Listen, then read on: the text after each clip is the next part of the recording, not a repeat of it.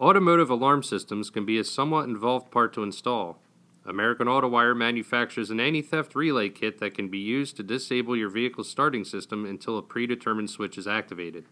If an attempt is made to start the car without activating the switch, the vehicle's horn will sound and the ignition will be disabled. The kit uses a single relay, so it's much easier to install than a standard aftermarket computerized alarm. Our anti-theft relay is set up a little differently than a more traditional 40 amp relay, but like any other relay, it requires power and ground to function. During installation, the pink wire is the 12-volt wire that should be connected to a switching device of your choice. This could be anything from a brake switch, parking lamps, or even a dedicated toggle switch added for use with this kit. When the 12-volt ignition feed to the anti-theft relay activates, it will allow power to flow to the starter S terminal. If someone attempts to start the car without activating your pre-installed switch, power will be transferred to the car's horn rather than the starter.